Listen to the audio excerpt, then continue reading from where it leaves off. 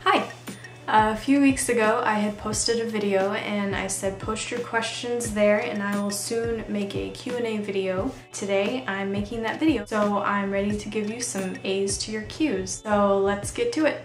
DIY with Susie asks, what do you do besides binding? And also Funky Prank asks, what other kind of stuffs you do other than bookbinding?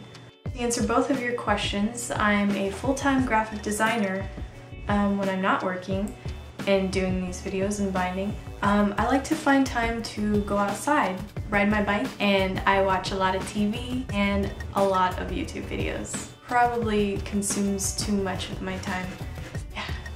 Sekmoni13 asks, why did you decide to make YouTube videos? I used to search for bookbinding tutorials, and like many of you, I was frustrated because I couldn't find easy to follow video tutorials. I also used to make silly little videos in iMovie, so I was already familiar with editing, and I decided to just put some tutorials out there because I figured there were people just like me who were frustrated and looking for those tutorials as well. And it turns out I was right, because a lot of you have made comments and told me that mine are easy to follow compared to a lot of the ones out there. So that's great, and welcome. And I'm glad that you find my tutorials really helpful, and because of that I'm just going to keep making them. Multi-Equations asks, can you show us where to get lined paper to make a notebook?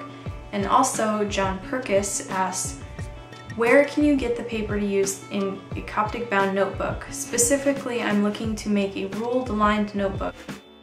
I'm sure if you search online, you could find maybe a supplier that sells lined paper.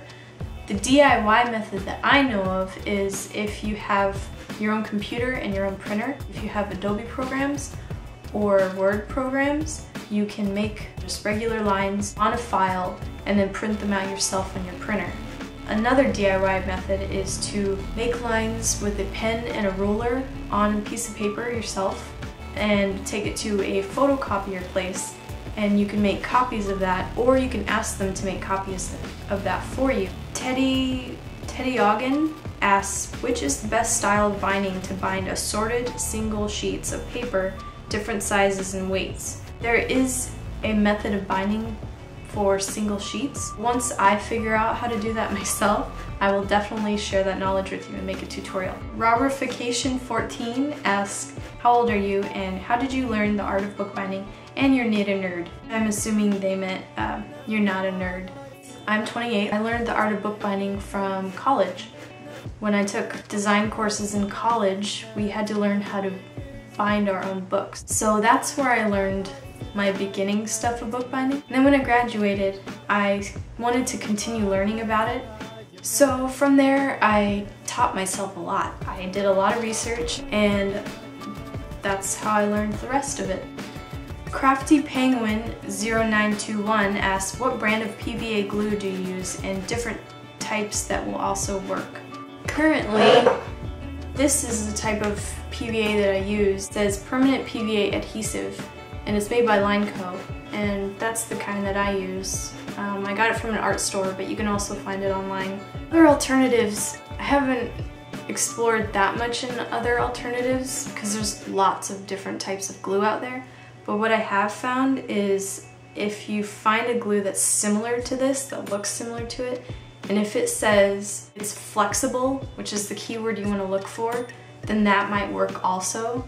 But the main thing is it being flexible, because when you put it on the spine of your book, you want it to be able to stretch when you open the book. Travis Pena asks, can you show a panoramic view of your workspace? Here you go.